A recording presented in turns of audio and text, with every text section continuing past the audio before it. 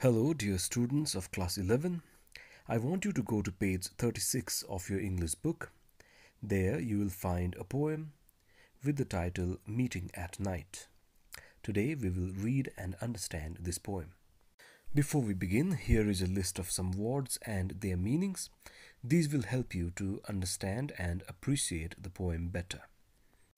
Okay, let's begin. Meeting at Night by Robert Browning. Robert Browning, 1812 to 1889, was an English poet and playwright from the 19th century.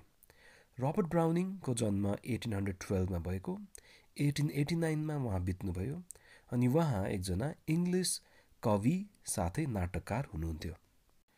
Browning's major works include The Last Ride Together, My Last Duchess, Fra Lippo Lippi. The Pied Piper of Hamelin is a famous children's verse written by him. यो सबै उहाँको famous कविताहरूको टाइटलहरू हो. In the poem, the poet describes a journey that ends in a secret meeting between lovers. The poet describes the journey and the meeting in detail. The poem concludes with the delighted meeting of the lovers by a farm near the sea beach. यो कवितामा के छ भन्दाखेरि एकजना प्रेमीले आफ्नो प्रेमिकालाई भेट्नको लागि एकदमै लामो र जोखिमपूर्ण यात्रा गरेको छ. र यो प्रेमीले किन चाहिँ रातिको बेला लुकी लुकी यस्तो जोखिमपूर्ण यात्रा गर्नुपर्दैछ त्यो हामी अहिले लास्टमा डिस्कस गर्नेछौँ. Okay, now let's look at the first line of the poem. The grey sea and the long black land. कविताको सुरुवातमा यो प्रेमी जो छ यो केटा रातिको बेला नौकामा चढेर यात्रा गर्दैछ र उसले आफ्नो अगाडि एकदमै विशाल खैरो रङको समुद्र देखिरहेको छ र उसले पारी हेर्दाखेरि चाहिँ कालो फिजिएको ठुलो जमिन देखिरहेको छ. सेकेन्ड लाइनमा जाउँ हामी. And the yellow half moon large and low.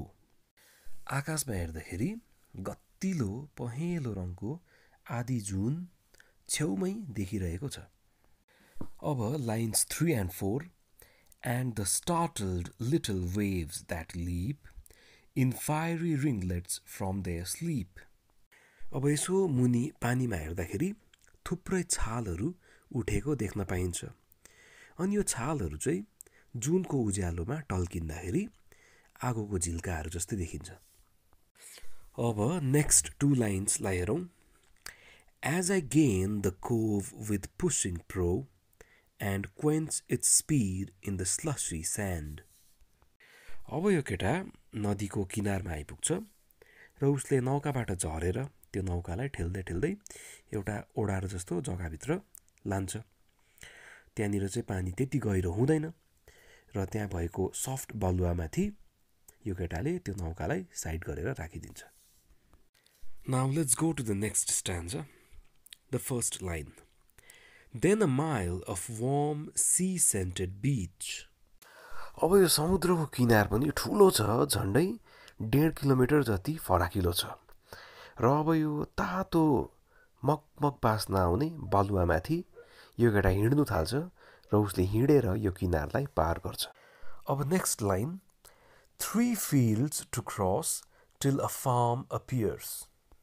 अब यो 1.5 किलोमिटर जति किनारमाथि हिँडिसकेपछि यो केटाले एउटा होइन दुईटा होइन 3वटा ठुलो ठुलो खेतहरू पनि हिँडेर पार गरेर जान्छ र अब ऊ आइपुग्छ 1-2वटा घरहरू गोठहरू सानो सानो बारीहरू भएको जग्गामा ऊ अब आइपुग्छ. नेक्स्ट 2 लाइन्सलाई हेरौँ. A tap at the pane, the quick sharp scratch and blue spurt of a lighted match. र अब यो केटाले के गर्छ ऊ एउटा घर भएकोमा जान्छ अनि त्यो घरको खिर्कीको छेउमा जान्छ र त्यो खिर्कीमा उसले टक गरेर हिर्काउँछ र जस्तो उसले टक गरेर हिर्काउँछ खिर्कीभित्र छ्यास्स कसैले माचिस बाल्छ अनि त्यो माचिस बाल्दाखेरि नीलो उज्यालो ज्योति देख्न पाइन्छ र यो माचिस बाल्ने चाहिँ को हो प्रेमिका हो उसले पनि उसको प्रेमी आउँछ भनेर पर्खेर बसिरहेको थिएछ।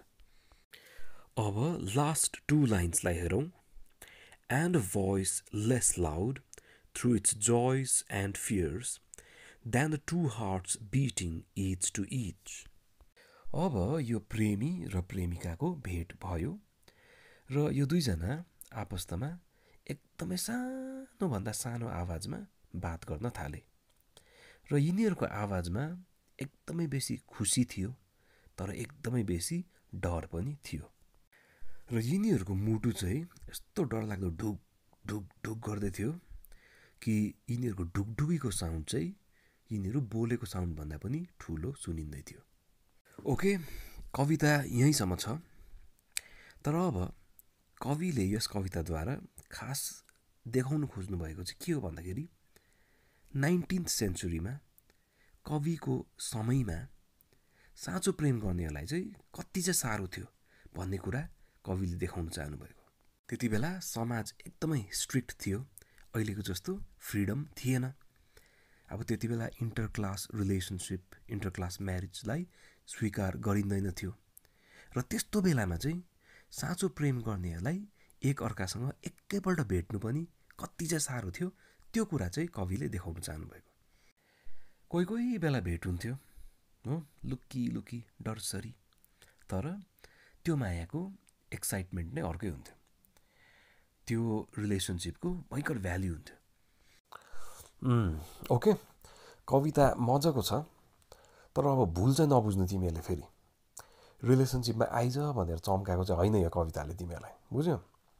रिलेसनसिपमा आउनुपर्छ, तर पहिला आफ्नो पढाइ कम्प्लिट गर्नुपर्छ, कुनै जब पक्रिनुपर्छ, होइन भने कुनै राम्रो एउटा बिजनेस एस्टाब्लिस गर्नुपर्छ, आफ्नो आमा बाबालाई सुख दिनुपर्छ र त्यो पछि राम्रो रिलेसनसिप्स आफै आफ्नो लाइफमा आइहाल्छ।